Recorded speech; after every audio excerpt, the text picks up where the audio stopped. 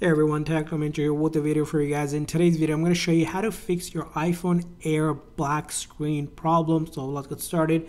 So very first thing, when you're having this issue is that you're going to go ahead and try to charge it first for at least half hour or so. So if you haven't charged it, sometimes you just need to charge it. So take your cable and just plug it in for about half hour and charge it up.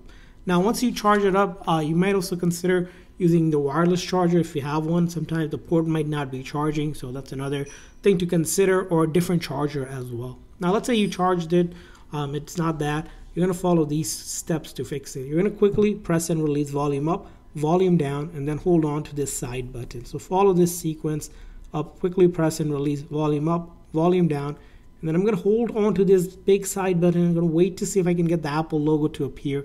And if it does, we're in business. So as you can see, I'm holding it down, still not seeing anything.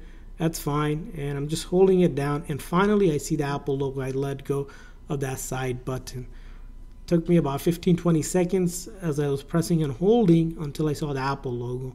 So again, you want to go ahead and try this as many times as you want to see if you can get to show up the Apple logo. Again, the key here is to quickly press and release volume up, volume down before holding down that big side button. This is known as a forced restart.